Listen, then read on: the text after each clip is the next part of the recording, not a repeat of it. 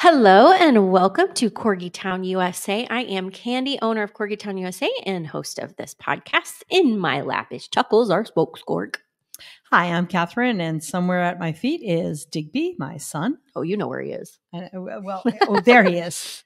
There he is, my fur baby. Yes, and Booger's in here too, warding off his advances. This is true. She is our senior member and rescue of the Corgi committee. And we also have Tito Bandito, the youngest member. He is in his crate, otherwise he will knock down equipment. And we also have Mortimer Barnabas. So the whole Corgi committee is here. Yay. And typically we have a guest, but this is our season finale. It is. So we thought that we would we talk a lot about this on the show, but about finding the right breeder and why it's so important, and how we always encourage rescuing. Always. Yes. We understand that's not practical for everybody, and some people want a puppy, and we're behind that. We want to help you purchase mindfully. And again, we talk a lot on the show about it. But we wanted to make our season finale kind of all about what's in a good breeder. For Corgis specifically. But some of this applies to breeders. So let's kind of start with, breeding programs and how every breeder you get the dog from should have genetic testing. Absolutely. There's no excuse not to. Yeah, I'm sorry, but now I am a rescue mom. Mm-hmm. Same. I have never purchased a puppy. I've never purchased a puppy. Yeah. I have paid the Arizona Humane Society, Maricopa County. I've never purchased a puppy. Mm-hmm. I'm cheap. No. And the amount that any dog or cat, they breed cats, mm-hmm. the amount that you are going to pay for said animal and the amount of the cost of genetic testing. Yeah, no, it's a no-brainer. It's like you pay a lot more for the full birthing program, and if they need a C-section and aftercare, and for the breeding stock themselves. Yeah, high quality breeding stock dogs are expensive. Oh, I'm sure. Yeah, I'm sure, thousands of dollars. And the bottom line is, if somebody tells you, oh well, you don't need it, or it's too expensive, I would have to charge somebody. No, they would not. Well, cost of doing business, people. Well, but this is where we could get ourselves into trouble. Is there's a big adopt don't shop crowd, right? But I'm never going to argue with you. If you say adopt don't shop, I said yes, please adopt. I've adopted several times over. Yes, you have. And I'm very passionate about it. And I'm part of a transport group, and we support our rescues as much as we can. We try to get it out there. We try to share. I even have a waiting list of people looking for rescues whom I connect with in different regions. Yes. We do as much as we can to try to place rescues. That being said, rescues, shelters, bursting at the seams. And it is a multifaceted problem. But it is my personal belief from experience that part of the problem is off the rails breeding. Yes, definitely. And especially with our specialty shelters. So for example, it's all shelters. It's all, I don't know any shelters or rescues that aren't like. All shelters are bursting at the seams. Mm-hmm. Eric and I just did our first foster, or we're in the middle of our first foster, a mama and her 6 babies. No puppies. If you can do fostering, it tremendously helps the whole system. Mm-hmm. I'm doing fostering for animal control in Maricopa County here in Phoenix, Arizona. They have every dog imaginable, every breeder. All shapes and sizes. Including the adorable ones that I've got right now, available in August. Yes. Hit up Cat and the mama, who's so good. Anyway, what I was alluding to is that the breeding, we see more of the bad breeding problems in breed-specific shelters. That's what I was trying to say. Right, because it's a fanfare breed. It's a fanfare breed, and that's what enthusiast. If there's a popular breed, there's going to be more of an opportunity for a breeder to make money. Yep. And unfortunately, there's a big dark side to that. I don't have a problem with breeders making money when they're doing it for the right reasons. the ones that aren't doing it for the right reason. So it's okay to me, it's okay for a breeder to make money on it because it takes a lot of money to put into it, like we're saying. But there's a difference between that and cranking out puppies because they're cash cow. Puppy mill. Yeah. Yeah. And that's kind of again, this is based on experience. I've rescued several times. I've also purchased puppies. Yes, I've done both. And I truly believe that poor breeding is one of the biggest problems, and overbreeding and just off the rails breeding. And you have breeders that can't place puppies. You have puppy mills. They're cranking them out. You have people with backyard litters and backyard breeders. It's just bad. So we're here to not shame anyone, but give you the information. The more that you purchase from backyard breeding and puppy mills, the more you are keeping them going.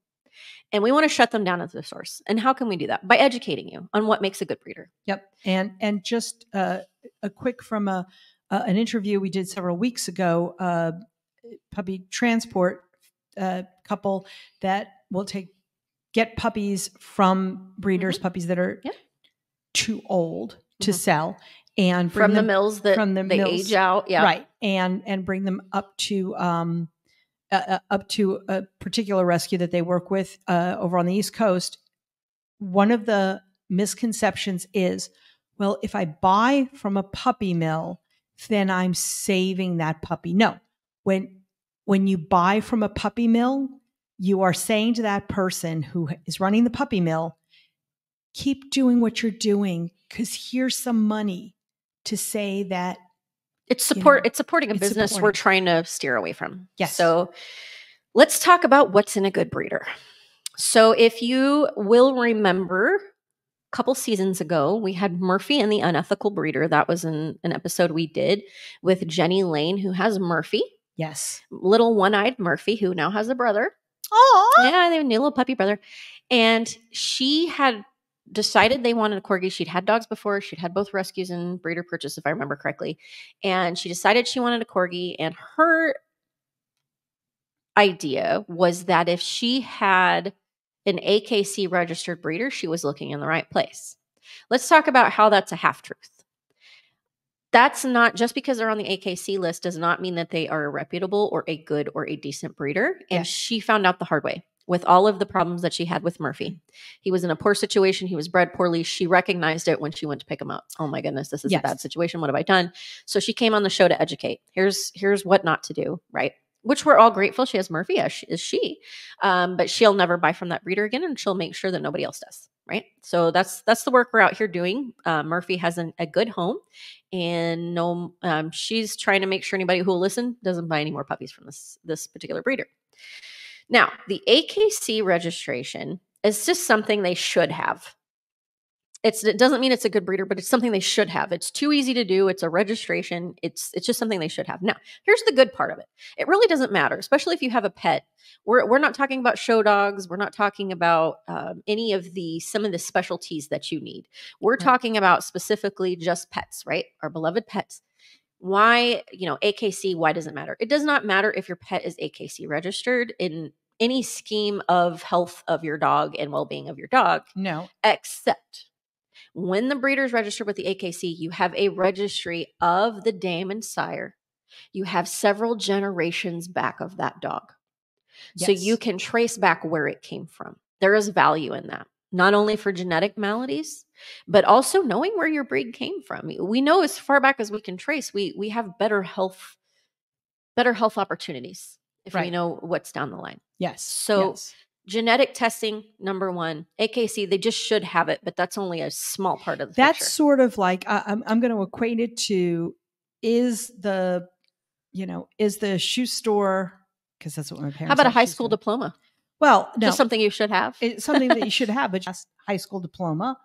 Or you can get you've gone through the whole program, or you can get the bare minimum. So is a high school diploma. No, what I was going to say is, like, let's say the shoe store that you go to in your neighborhood happens to be a member of the Chamber of Commerce. Well, it kind of helps a little bit, because you can turn to the chamber and say, you have a member that's not very great, and the chamber may keep their eyes open, but really anybody who can pay the fee can be a member of the Chamber of Commerce. Right. So it has its pluses, it has its minuses. Don't look at it as a whole thing. Look at it as a tiny part of the puzzle. The bottom line is it doesn't mean anything. No. It doesn't mean anything. It just is something they should have right. in the grand scheme of all the things, because then you have lineage. You know where your dog came from. Why is this important? Crossbreeding? Make sure that the dog's not crossbred. Yes. We have genetic problems. We can have behavioral problems and health issues with crossbred dogs, just like in humans. You got to keep those gene pools separate. That's just one example as to why AKC is a good thing to have, but it's only a small part of the puzzle. Genetic testing, specifically in Corgis, the big three, von Willebrand disease, it's a bleeding disorder that Corgis tends to be high up on the list of them being at risk. They can test against that before breeding. Exercise-induced collapse. It's a heart problem. Yes. It's a scary thing to deal with, and 100% preventable by testing before breeding. And of course, degenerative myelopathy, which I have dealt with firsthand. I also serve on the board for Shade Out DM. We're the group that's awareness that is here to tell you there is no excuse to be breeding DM at-risk dogs. We have heard some arguments as to why others think it's okay. Personally, I have not been convinced. Nope. Part of it is some of the research is not out. Just because they're at risk doesn't mean they will develop. Let me tell you, I don't think it's worth the risk. No, it's not. And that's one argument. Breeders will also talk about, some breeders, let me be easy now and don't come for me. I'm just trying to make sure that I advocate for our animal friends. Some will say that you are reducing your breeding stock by getting rid of that risk. I understand that, and I do respect that, because we do want well-temperamented dogs. You still have not convinced me it's okay to breed at risk. No. I've just not have been convinced. So EIC, VWD, and DM, degenerative myelopathy, exercise-induced collapse, and von Willebrand disease. The other things to look for are PRA, which is it's separation. PRA is it's genetic. So, and it's an eye problem in Corgis that's also prevented by testing before breeding. There are also some others. Corgis are very high with IVDD, which is invertebrate disc disease, which is sort of a blanket term for disc disorders in dogs. Now, all of our low riders are at some semblance of risk, because you don't get a nice short low rider without the dwarfism gene. Yes. And the dwarfism gene brings IVDD risk. Now, there are multiple copies. So if you have 2 copies of the IVDD, the genes responsible for creating it, or putting them at higher risk rather, IVDD is preventable in ways. So not letting the dog, we learned that with Newton, because Newton had the surgery and he came out of it. Some don't. Buttercup has IVDD. She has the wheelchair. Yes. She's actually moving these days a little without her wheelchair. It's not a fun thing to deal with. And DM is not painful itself being genetic, but it can cause pain from overcompensation and not being able to move naturally. Whereas IVDD is painful. Is painful, yes. And it's you have a 50-50 chance of the surgery, very expensive, very invasive surgery. Not working. Yes. And them being able to walk. So it's high risk. It's something to ask your breeder about. I don't know enough about the IVDD to know like, oh, you shouldn't be going to a breeder that breeds both copies. I'm not going to say that because I don't know enough about breeding stock and about you're going to have a risk with a dwarfism gene. That's why we have to be careful about how we pick them up, how we move them, and how we let them move. But it's good to know the level of risk.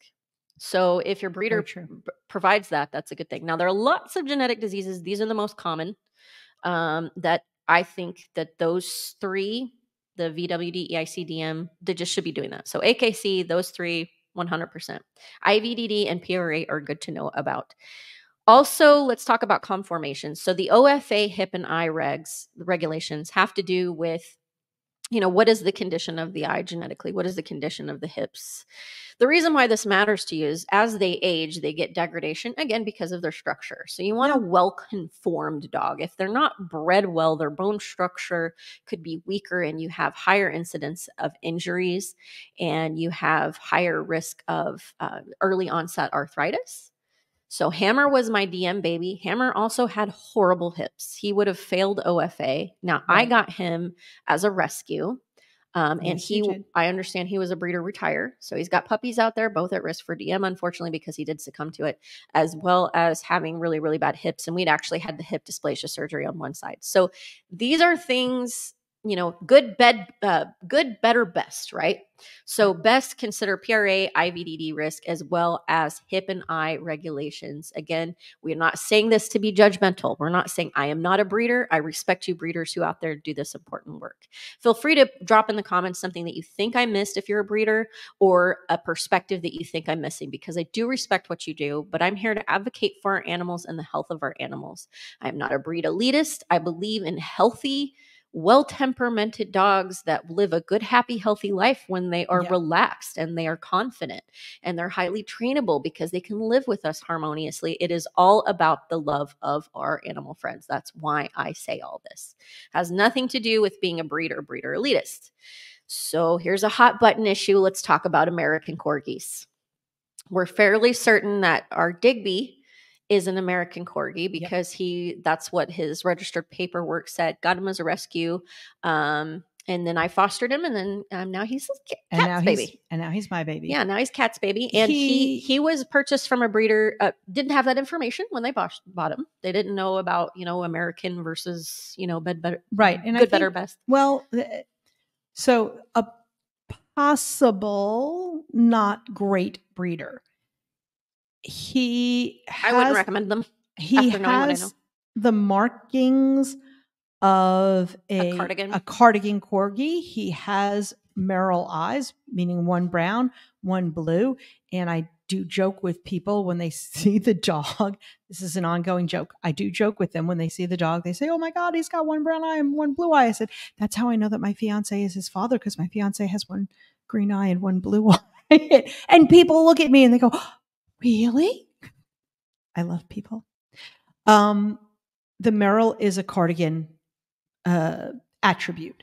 Yep. The shape of Digby, the size of Digby, the coloration of Digby. These are all, although we do know a couple of pure cardigans, a couple of pure Pembrokes that are the same color.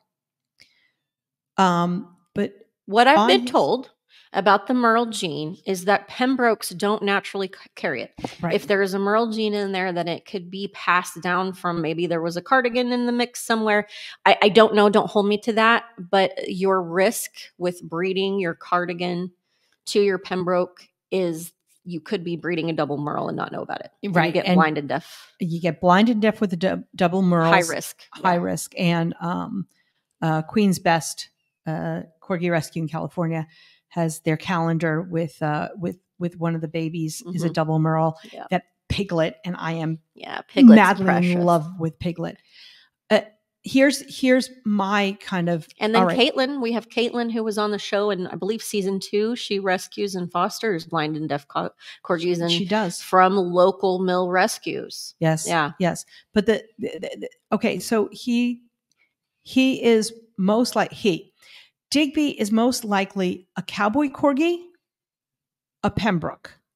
Cowboy corgi is a mix. A cowboy corgi is a mix. It is a Pembroke cardigan mix, or cowboy can be cattle dog mix, right? Cattle dog. Yeah. It could be anything.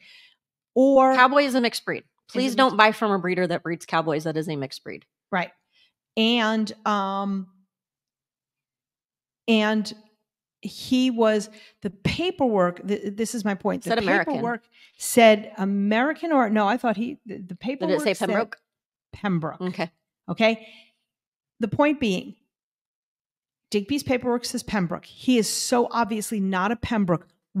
That's like one strike against you. Like, well, there can be. Let's give benefit of the doubt. There can be genetic maladies, but we also don't have genetic testing information from him. The breeder didn't provide that. So that's why I wanted to bring up American Corgis. American Corgis, cowboy corgis. I'm never going to recommend you to a breeder if the breeder willingly breeds those, because now, again, I love all the corgis. I love all the doggos. I love all the little furry animals. I love them so much. That's why I'm up here talking. Of course I do. But that's why I'm up here talking about this, because I want to advocate for them. It's not that I think anything's wrong with them. You are out there with your cowboys and your Americans. I love them so much. And if you've already purchased them and you didn't know and you don't regret it, you shouldn't. They're wonderful and they're perfect the way that they are. That's right. What I'm telling you is, if you are here to purchase a puppy, see if that breeder claims to do cowboys or Americans, and don't purchase from them, because you are paying for a mixed breed dog, which are not recommended to be mixed because of the genetic problems that they could have. Also, the cattle dogs are very high energy working breeds. Corgis are high energy working breeds. You are breeding two high energy breeds by temperament. You can have some neuroses on the temperament. So that's another reason they're not breeding for temperament. And there's a lot to be said about temperament. Again, not because we love crazy dogs any less. Those are some of my favorite to train.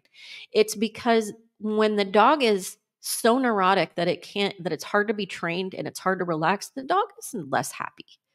And we want happy, relaxed, confident dogs. We want happy, relaxed, confident dogs. We also for their safety and their sanity. We also want dogs that the parents are happy and confident and relaxed. Too many of the dogs that we find in shelters I can't handle them. It's their behavior. Their behavior is, their behavior is too much. Aggression, anxiety, where aggression stems from. Right. Yeah. All of these things end up filling up our shelters because they were not bred properly. So I'm going to play a little bit of devil's advocate for you. Yes, a blue heeler Australian cattle dog. We had one.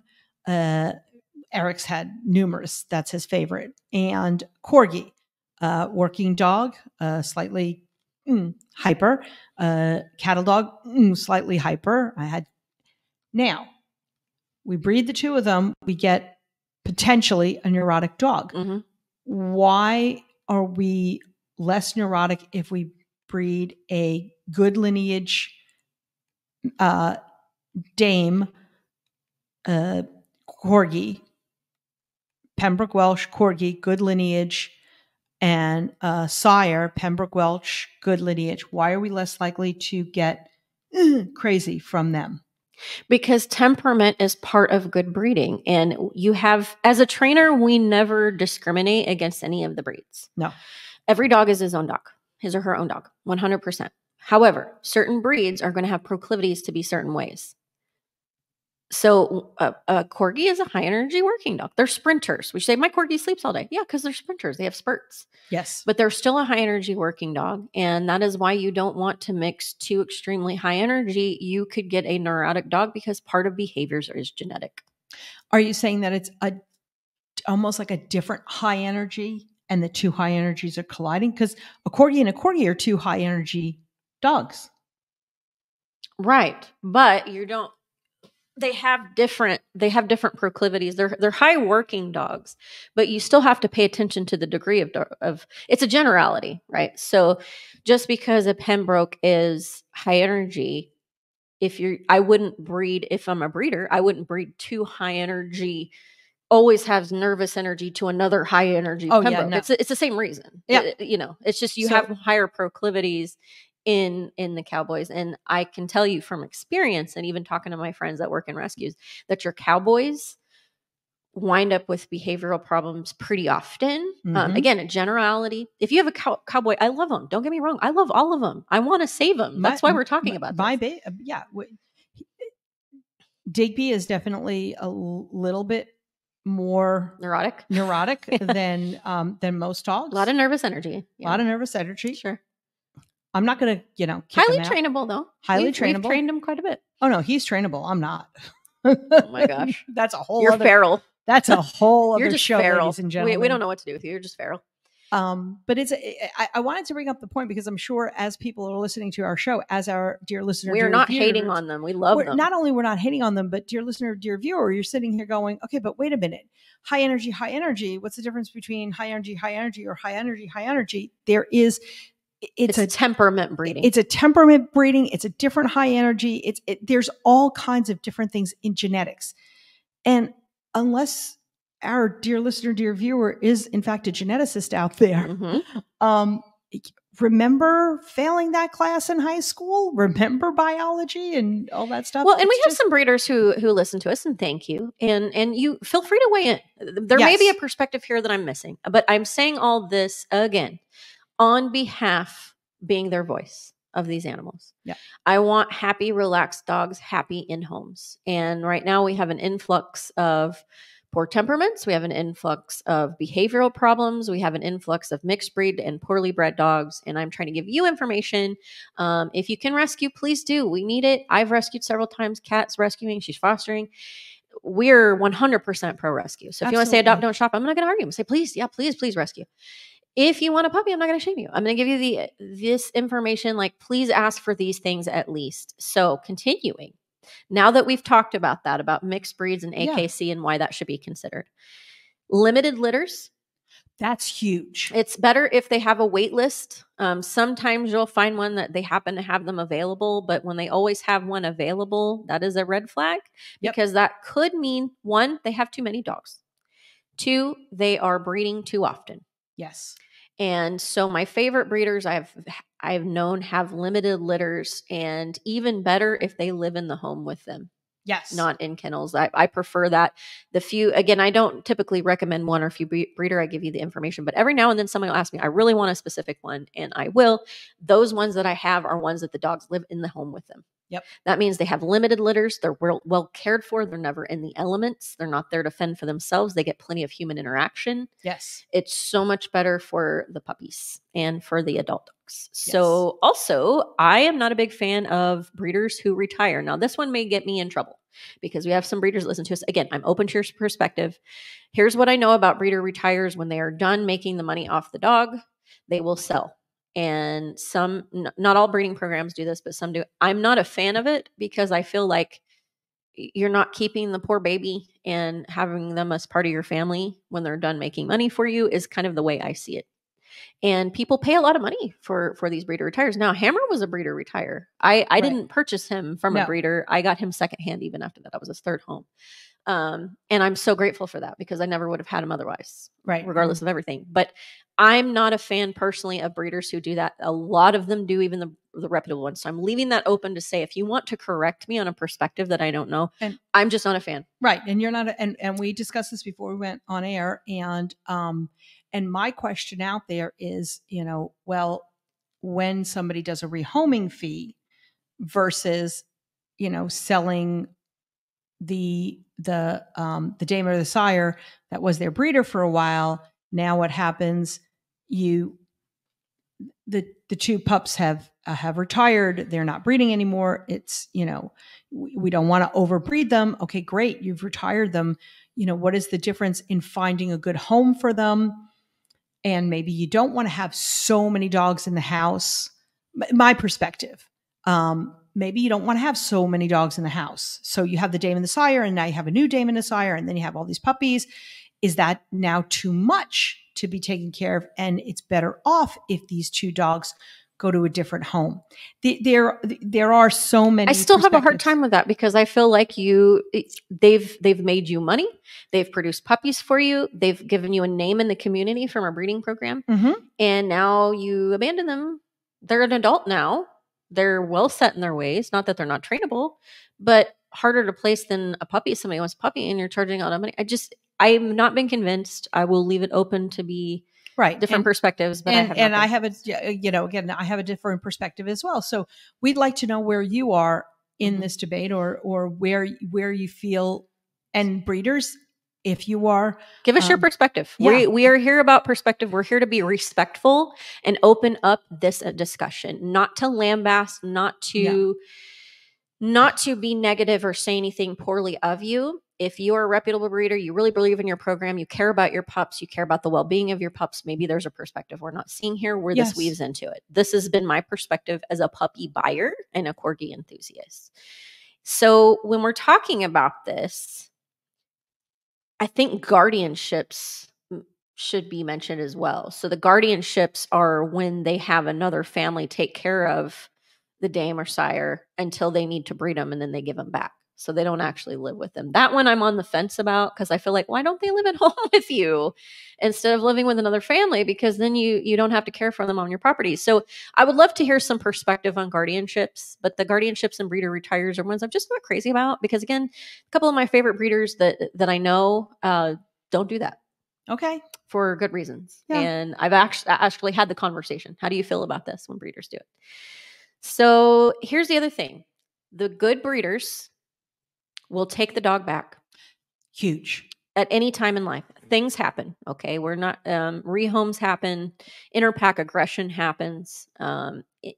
Allergies happen. Allergies happen. Deaths in the family, life situations, health issues, things, all these unthinkable things that we don't wish on anyone and we wish no one had to deal with. They are a reality. The breeder will agree to take the dog back at any time in their life because they have a vested interest. So that should be part of your contract with your puppy. Also, a spay and neuter contract because you've agreed not to breed with them. Right. If you are given the option of breeding rights and you are not a breeder, don't take them. That is a red flag. No, that's a red flag. That's it's not so flag. much don't take them. If you are not a breeder and you don't have that and they're giving you that, that means that they don't have a vested interest in that line. Right. And they don't have any control of registration to how many generations back. Again, this is all for the pups. This isn't because I'm an elitist. This is all for what is good for the pups. But they'll always take the dog back. They'll have a spay and neuter contract. And you will also be able to go and visit the litter. Now, when puppies are super young, they have weak immune systems. We have to wait.